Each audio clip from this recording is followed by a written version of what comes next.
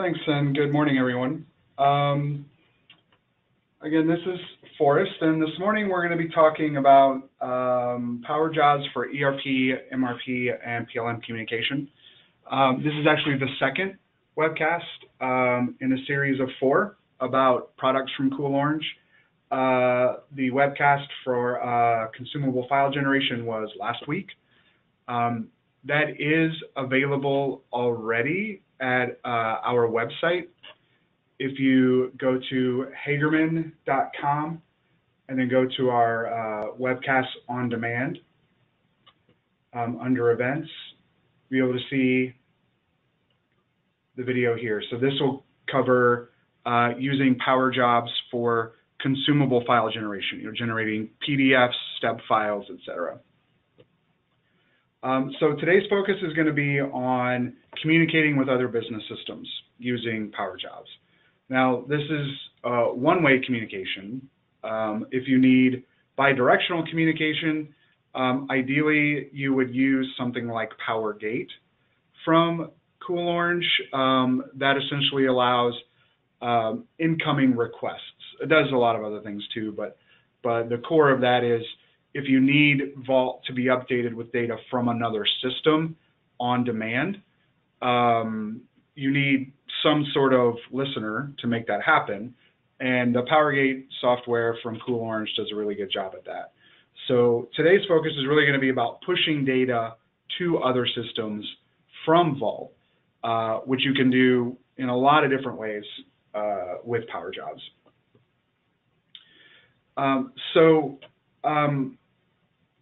I do want to briefly cover some of the things we covered last week. I don't know how many of you were here for last week's webcast, so I want to make sure we at least give an introduction to the software itself, who coolOrange is, how it works, and then we'll get into the specifics of how it can help with communicating with other business systems.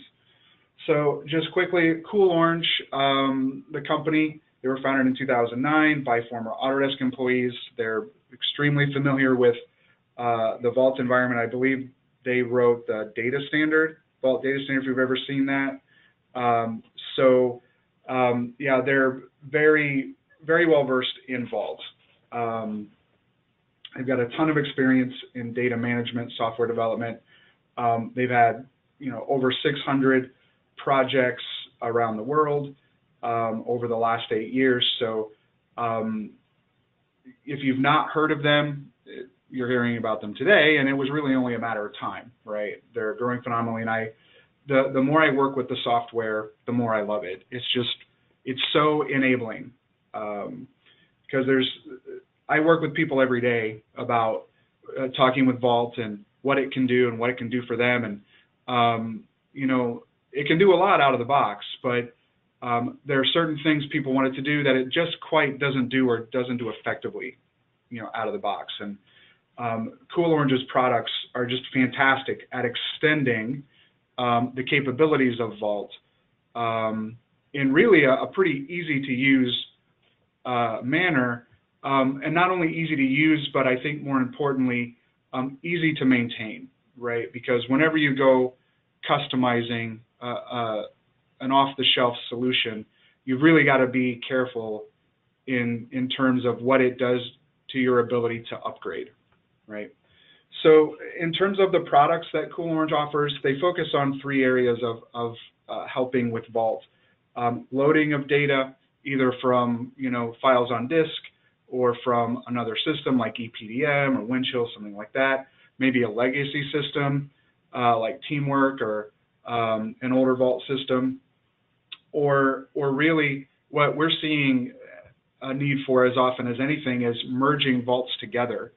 As acquisitions happen, we've got companies that have been using Vault for years at this point, and when you've got a couple different companies coming together, you want to get all of that data in the same sandbox.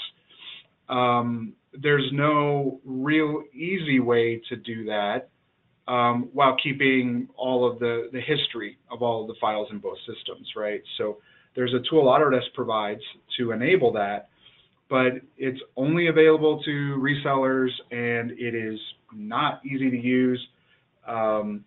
So coolOrange has some products to help enable that utility to make the whole process a lot easier and a lot smoother. Right. The second sort of bucket the products fall into, the enhancing Vault workflows. That's what we're focusing on in this series of webcasts. Automating processes, enhancing processes, introducing things like validation, which we'll get into next week. The powerJobs and Power Event software really provide a lot of capability in that area. And then the connect, right, where this kind of bleeds over, connecting with ERP systems, Vault to Fusion Lifecycle, Autodesk's cloud product, which we're going to see a little bit of today in one of my scenarios, or really the Vault to any cloud system. But the connect really involves, like I said before, that PowerGate software, where you're not just connecting one way, you're not just pushing data, right? If you're pushing data, we're going to see today, you can push data with powerJobs very effectively. PowerGate is really that full connection to one of these other business systems, be it on-premise or cloud, that allows data to be communicated back to the Vault environment, right? So again, today and the rest of this series of webcasts, we're really going to be focusing on the enhance products, right? And today is the second webcast on powerJobs. Again, the first webcast focused on generating consumable versions of CAD models and drawings. Today we're going to be talking about ERP, right? So there are a lot of things you can do with powerJobs. PowerJobs is essentially an enhancement to the default job processor. It is totally possible for you to write your own custom jobs to work with the out-of-the-box job processor, but it is not trivial. And one of the key benefits of powerJobs is how easy it is to write these jobs and how easy it is to maintain them, right? So in terms of requirements, though, the core requirements are going to be the same as the Vault job processor, right? So you're going to need a Vault Workgroup or Vault Professional license. This does not work with Vault Basic. That's another thing to keep in mind. Vault Basic does not have the concept of the job queue or a job processor, so you must have Vault Workgroup or Vault Professional to use powerJobs. And you're going to need a license of that software in order to use powerJobs as well. So the powerJobs license would also be required. In most environments, I would say you really probably only need one license, maybe two. It really depends wholly upon the workload on the processor. And you may or may not need a CAD license. Everything that we're going to be talking about today actually wouldn't necessarily require a CAD license. What I'll be showing today, it does involve a little bit of consumable file generation. That can be done with either Inventor Server as of 2018.2 release of Vault, or TrueView in the case of a drawing. So you may not need a CAD license on the job processor computer, but if you don't like the fidelity of the DWF or the PDF that comes out by using the Inventor Server component, which is, it's an Autodesk thing, right? They just introduced it, I guess now technically 1.5 releases ago.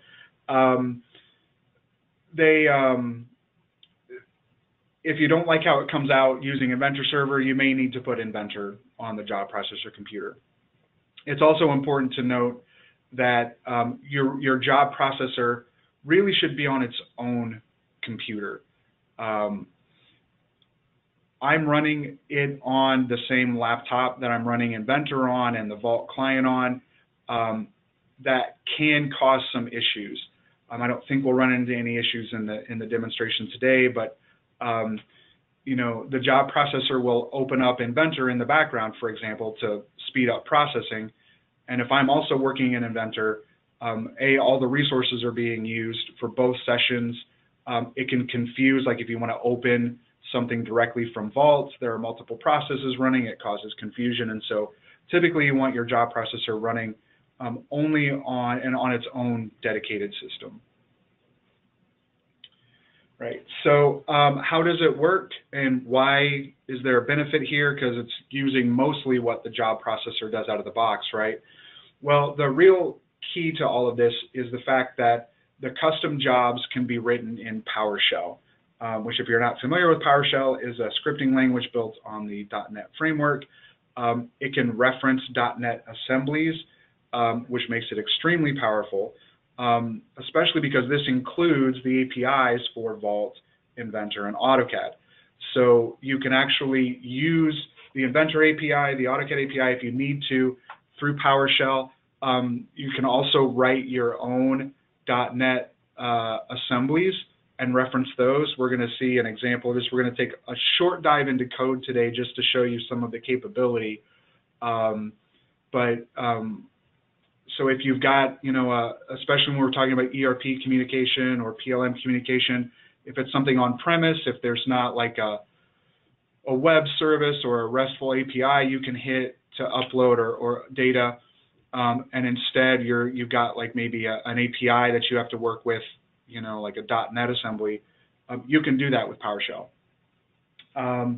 But especially when we're working with the Vault side of the data, the real key to the power here, and again, especially when it comes to something like communicating with other business systems, is something called PowerVault, which is it's an extension for PowerShell that introduces what are called commandlets, which are, PowerShell commands, we'll call them.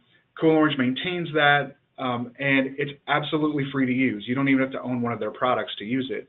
But what it does is it lets you much more easily communicate with the Vault to get information out of it or put information in. This goes, in terms of like getting file relationships, getting bill of materials information. All of that is available in PowerVault. And the best part of that is it abstracts away API communications.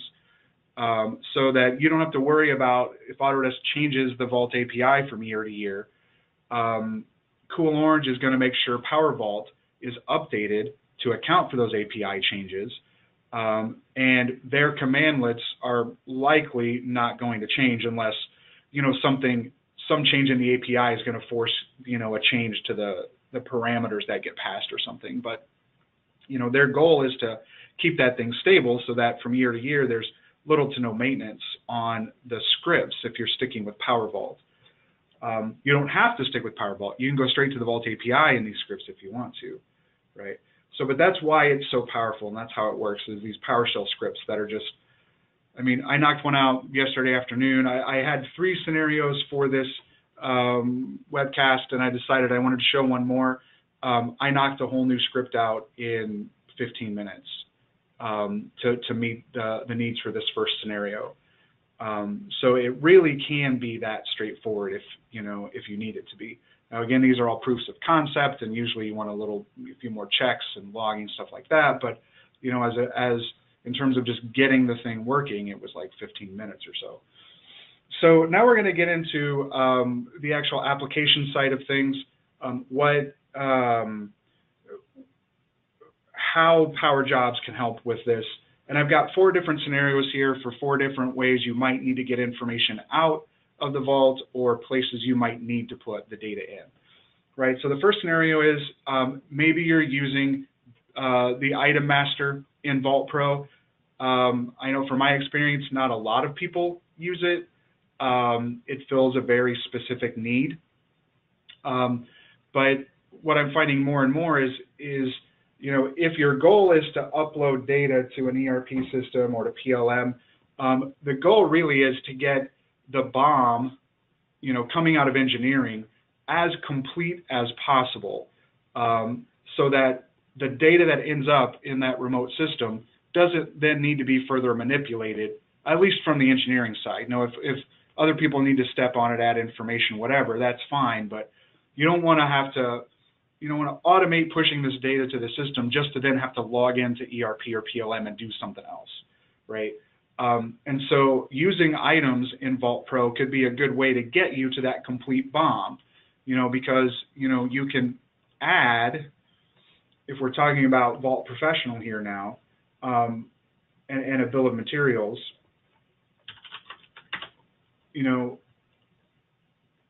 can manipulate that BOM once it gets into Vault, right? So, all of these MPA files were extracted from the inventor model into items in Vault. And then we added a couple of items, some Loctite and some paint, because you can't really draw those. Some people use virtual components. They have their own drawbacks.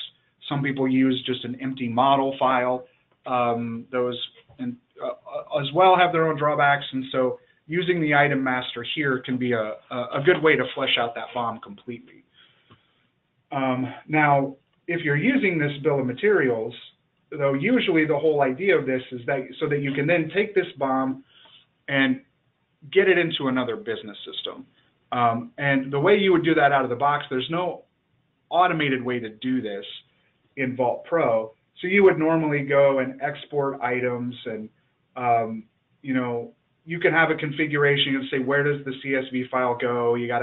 How does it come out, and what's it called, where does it go, etc., and what columns need to be there. And you can save this mapping for sure, but it's a multi-step process to make this happen, and it's something that you've got to take initiative and do, right? So one thing that powerJobs can do is, you may have seen last week, I didn't really get into it this week, but one of the key ideas of powerJobs is you can customize your life cycles in Vault, and that goes for both item and file related life cycles. They're all kind of the same these days. But you can see in my item release process, when I transition from work in progress or even from in review to released, for example, I have the ability to specify a custom job type to be run, right? And so I created a job. This is the job I created in just a few minutes last night. It's called, what did I call that guy? Let me see here. Here we go, item BOM to CSV. So this is the name of the job that I want to run every time this transition happens. And so what's going to happen is when I transition this file from review to released,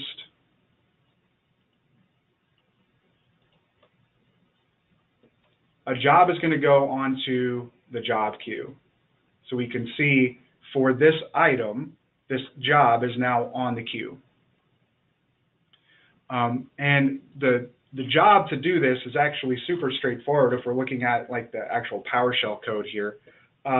Essentially what it does is when the job runs, this PowerShell code, this script, you get access to the item object, which is essentially, it's a Power Vault object that gives you very easy access to the individual properties of the item. And then there are commands in this case to get the bill of materials of that item. So with this really could be just a single line of code if I wanted it to. But essentially with one line of code, I have an array of objects that has the entire BOM of that item.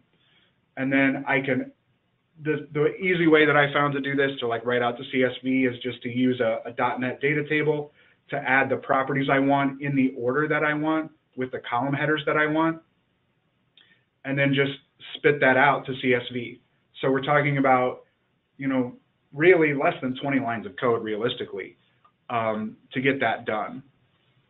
And then our powerJobs job processor, I'm going to start it back up here. It's going to see that job and it's going to run, it's going to extract the BOM and write it out to a CSV. And in this case, it's going to automatically include the item number, the item revision, and underscore BOM. So not only do you have the BOM for the item, but it's also got the revision associated with it too, so that there's no question about what's going on. And this script is designed to put it out to an output folder, just on like a network somewhere, for example, right? So here is the BOM that I just wrote out. You can open up that guy in Excel. And here's the BOM with parent part number, row order, like this BOM sequence, quantity, unit of measure, and if there were descriptions, you know, it would have those too, right? So just like that, the BOM is out. Now I've, you know, written custom add-ins in the past to do something similar, and it takes literally days to get all that working right. And the great thing about something like PowerShell is if you also wanted to send an email to somebody that said, oh, by the way, there's a new BOM in this location for you, you know, it's very straightforward to send an email from PowerShell as well. So, you know, that's the kind of thing you can expand on a job very easily to add functionality. So not only is the BOM out in a place where it needs to be imported to ERP, but somebody got an email saying they need to do it. Right? So that's the first scenario, taking item information out of Vault and getting it into a CSV file that can be uploaded then to ERP. Now the second scenario, let's say you don't want to use items, right? Maybe you hate them. A lot of people hate them. Well, the way that Vault works in extracting this item data, the reason that it works is because Vault, when you check in, say, an inventor assembly from inventor, the BOM information gets uploaded to Vault as well. So when you create an item from a model in Vault, it's not manipulating that file data. It's not getting the files out and querying it at that time. It's relying on the data that got uploaded when you checked it in last. And so that data is in the Vault, just ready to be extracted if you know how to do it. And PowerVault knows how to do that, right? So this also, by the way, works with AutoCAD Mechanical bills of material, if you're one of the few people in the world that use those. And another very interesting thing about this is that BOM data gets communicated to Vault even if you're using Vault Workgroup. So even though Vault Workgroup has no concept of an item, the BOM data still gets extracted and put into Vault. So again, this is ideal for writing data to output and uploading to another system, or really anything that you need to do with it, right?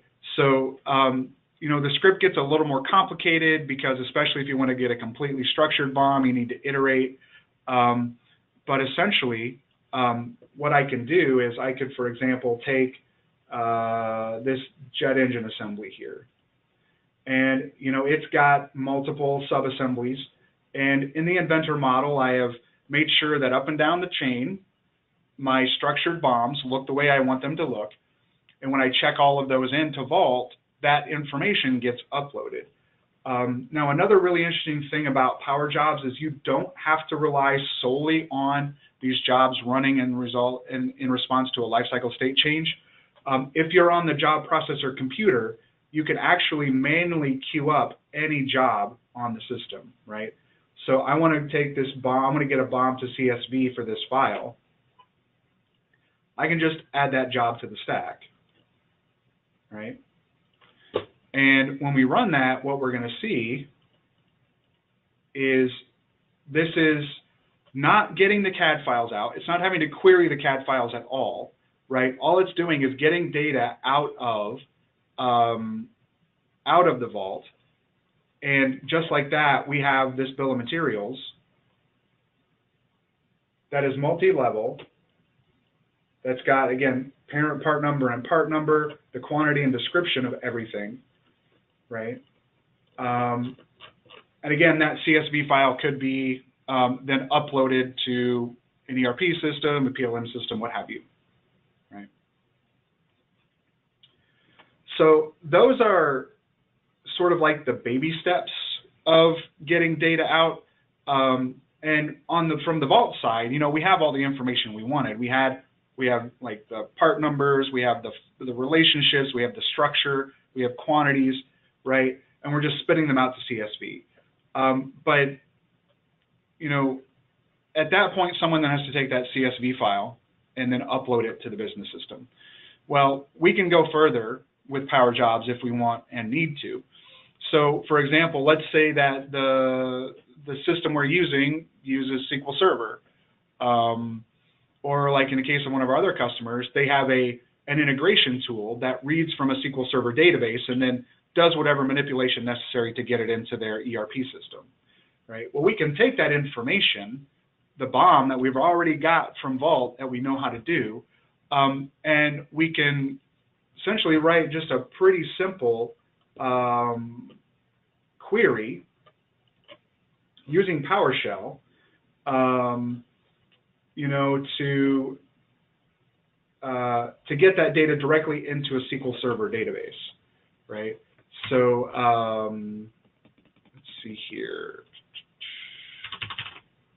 So I have a sample database here that I created. So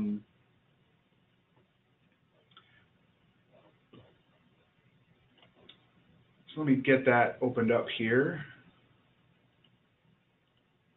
I'm just going to empty out this table.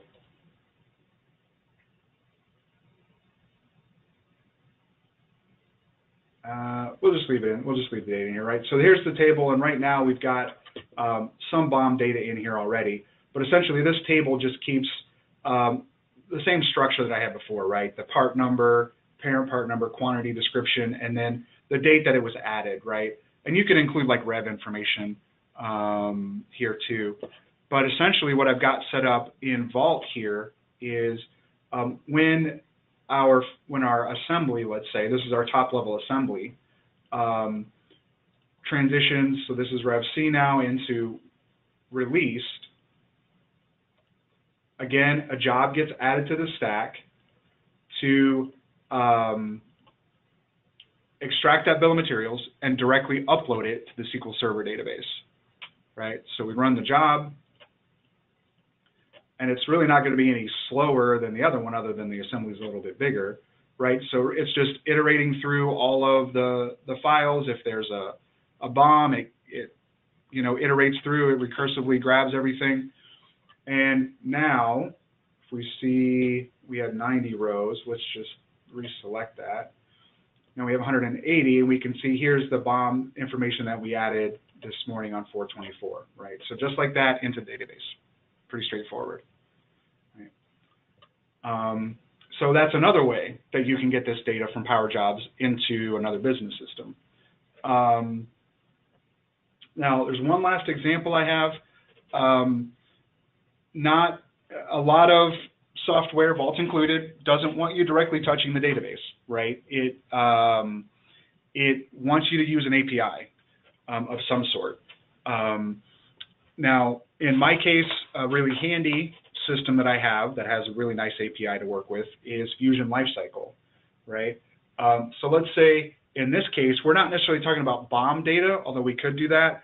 Maybe what we really need to do is we need to get consumable versions of our files into another system, right? So again, the example I have here is Fusion Lifecycle, right? So I've got, you know, a whole bunch of parts in Fusion Lifecycle. Maybe we've added a BOM up there, maybe a BOM from another system, right? And so we have a bunch of part numbers, and okay, I have this part number and a description, but and maybe even like it's used on a BOM somewhere, but nobody has any idea what it looks like. Nobody knows how to make it, right? Because there's no drawing, there's no model. And maybe it's my task to get that data into PLM, right? I've got to make the model, I've got to make the drawing, or at least I have to locate the model and the drawing, right? So we'll just do this real quick. Let's say I need to make this, and I know it's part number 100049, right? So I'm just going to make a new part quickly. Let me show you this whole process and just how fast it can really go, right? And we're going to keep this super simple. I'm just going to make a, because this is like a cover for something, right? And let's just say something like so.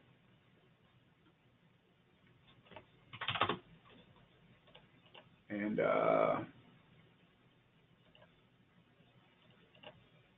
just to give it some, interesting features.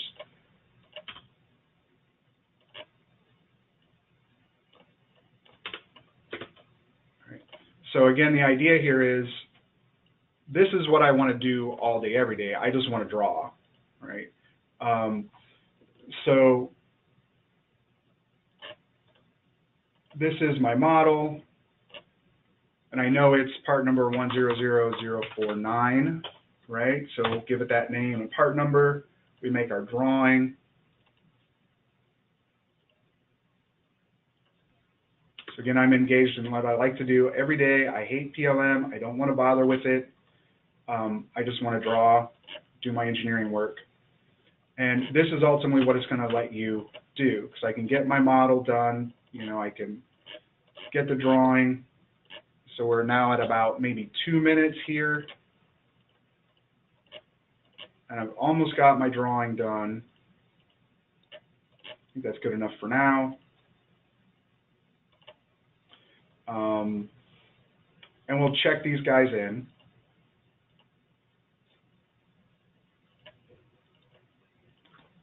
And then once we're in Vault, we're almost done. All we really need to do is make sure the right behavior is on these files, right? So here's my part number 49. I've got a bunch of different life cycles and behaviors in my Vault for this, so I'm manually categorizing these guys. In a production environment, you would probably have the rules set up so that it would automatically categorize into the right thing, right? So this is going to go into my Fusion Lifecycle upload lifecycle. And then now when I go and release these,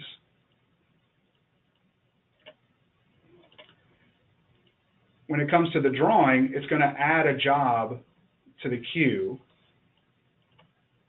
to generate a PDF of the drawing, generate a step file of the model, and then upload both of them to Fusion Lifecycle. Right. So let's run that. It's going to be doing the job. And then just take a quick look at the job. And the reason I wanted to really highlight this is because I found it a bit difficult with PowerShell itself to make all of the web service calls, especially for uploading, because it requires like a multi-part HTML post, and I found that kind of tricky with the version of PowerShell I'm using. So I did do some of the web calls right inside PowerShell, the searching, right? I'm basically searching for that part number to find that record, right? But then I built a DLL using VB.net that does the other web service calls for me, because I found it easier to do that in VB.net because I understand the language a little bit better. So I reference that assembly, and then I call, I instantiate an object that I can use to make those calls. Right, so this little helper object here. And it's just a library that I wrote in .NET. I instantiate that object with the right information, like how to log in, etc. And then just make a call. Like in this case, add attachment, and then put in the appropriate information, the name of the file, where it should go, where it is, the information about the part that I'm working with. And ultimately what I get out of this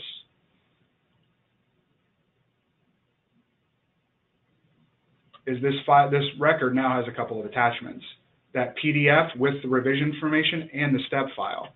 So now, without me ever having to touch PLM, all I did was do what I do every day in Vault, right? I just added the files and I released them.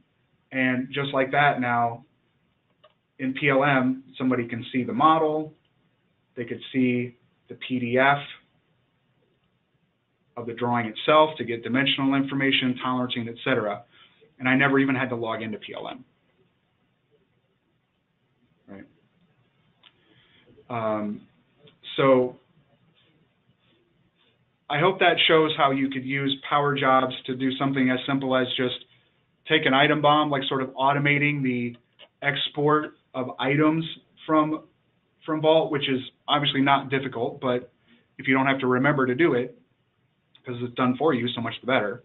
But you could always go, all the way as far as automating communication with other business systems via an API, so that you never even have to touch that other system or even think about, what it's doing. It just sort of happens.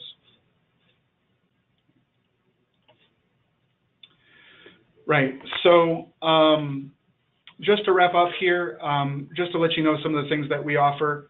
We do sell the software, so we can sell you licenses of the software. We also provide assistance with installation and configuration. We can create custom jobs completely turnkey for you if you'd like.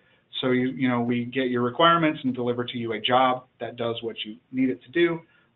We also can provide training and enablement to help you maintain those jobs or even maybe write jobs yourself. That's it for today's presentation. Just going to take a look at some questions now. Looks like, can it handle tab delimited files?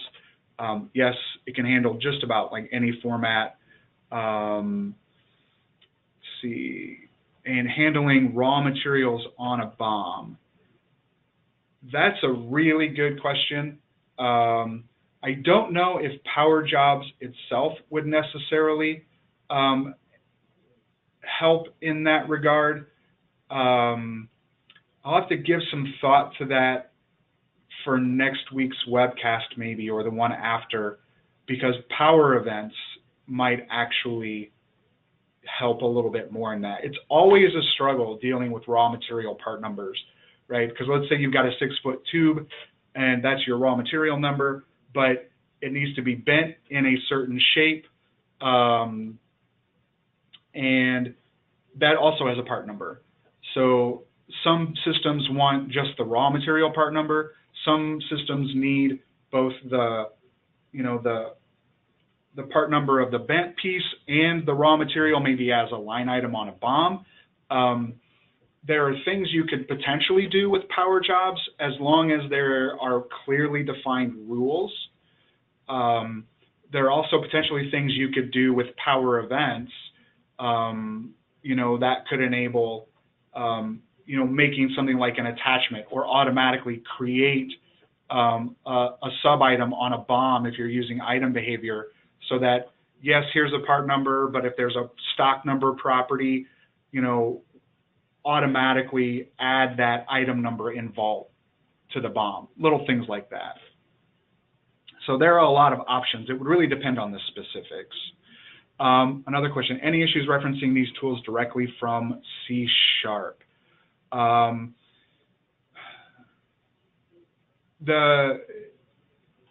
not sure what you mean by referencing these tools.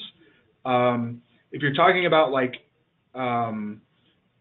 Power Vault and maybe using PowerShell commandlets in C#, I'm not 100% sure if you can do that. I think you can, and it would behave just like any other commandlet, I think. If you're talking about maybe referencing a C# assembly in PowerShell, absolutely no problem whatsoever. I chose to write mine in VB.NET. C#, it's actually closer to like native PowerShell type behavior anyway, I think. Yeah, and in terms of like, if you need to like add a job to the job queue from C#, that should not be a problem. The Vault API is a .NET API. You can use that from C#, no problem. I've written multiple applications using the Vault API in C#. If you include cost in the iProperties, will this software also do costing? Absolutely. So any of those properties that I pulled out, that's completely up to you. So you could very easily, like in the CSV file, for example, I chose to pull out description. If cost is an iProperty and it's there, you could do that. And you could even get like kind of crazy if you wanted to, like, because Excel has an API too. or you could just interpret the CSV file, or you could get all of the cost properties out and say, oh, by the way, here's the BOM, here's what every individual part costs, and by the way, you could put a summary, say, and the total cost is X, right? Because you have access to all of this data. And the script that I wrote to do this is actually iterating through every part to see if it also has a BOM, and you have access to every one of those properties. And so anything you might need to do to collate information, to summarize information, you should be able to do that.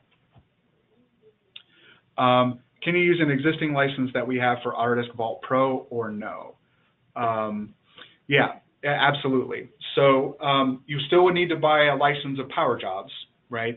But as far as the license of Vault that it needs to operate, if you've got an extra one, or then absolutely, yeah. If you're using network licensing, you need to be a little careful because it may try to do a job and not have a license. And I don't know if it would consume a license or exactly how the job processor eventually pulls one. But generally, you would want a single user license, ideally, on your job processor, so you know that it always has it. And also, a single user license is cheaper than multi-user anyway.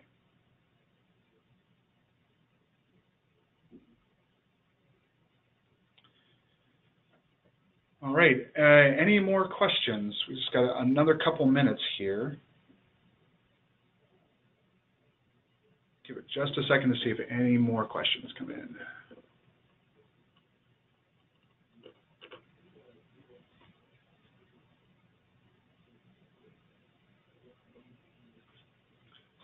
All right, I'm not seeing anything else come in right now. So just as a reminder, not only do we offer the powerJobs software, all of the coolOrange software and services, but we also offer document management solutions, right? We sell Vault, we help implement Vault, as well as a couple of other solutions. We also provide simulation services. So if you've got any needs in that area, please contact your Hagerman account manager. Otherwise, I think that's it. I really appreciate your time this morning. I hope it was beneficial, and hopefully we'll see you next week for our first Power Events webcast.